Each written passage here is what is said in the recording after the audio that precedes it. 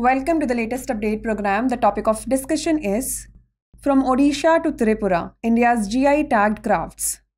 Recently, several products have been bestowed with the prestigious Geographical Indication tag, highlighting their cultural and traditional significance.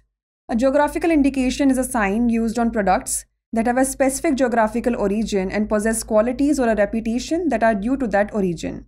These GI tags serve as a testament to the rich heritage and craftsmanship inherent in these products, ensuring their protection and recognition both nationally and internationally. These include, first, Cuttack Rupa Tarakasi, silver filigree from Odisha. Renowned for its intricate craftsmanship in jewelry making, archaeological evidence suggests that filigree was incorporated into jewelry as early as 3500 BCE in Mesopotamia, where it is practiced even today as telkari work. Second, Banglar muslin from West Bengal, one of the popular traditional handloom craft of Bengal. Known for its fine quality cotton threads spun to exceptionally high counts, above 300 counts and up to 600 counts, that is higher than any other cotton products. Third, Narsapur crochet lace from Andhra Pradesh. Acclaimed for its unique designs and intricate craftsmanship, Narsapur is a strong center for intricate handmade crocheted lace work. Fourth, Ratlam Riyavan Lehsun from Madhya Pradesh, named after Riyavan village, known for its distinct flavor and quality. Fifth, Ambaji white marble from Gujarat, formed through natural recrystallization under intense pressure and heat. Sixth, Tripura Risa textile, a traditional tribal attire showcasing indigenous designs and weaving techniques.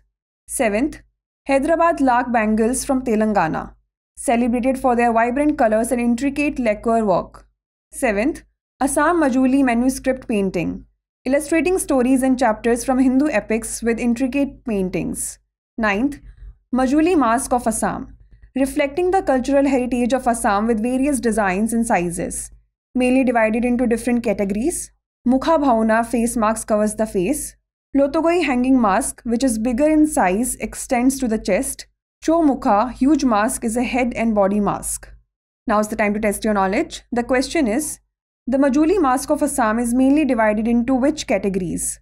Mukha Bhauna Lotokoi Cho Mukha, Rignai Rutuku Rissa Sormani, Telkari Tapoi Mukha Bhauna, or none of the above?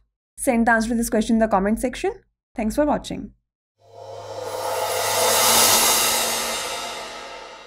For more informative content, like, share and subscribe, and do not forget to press the bell icon to get the notifications.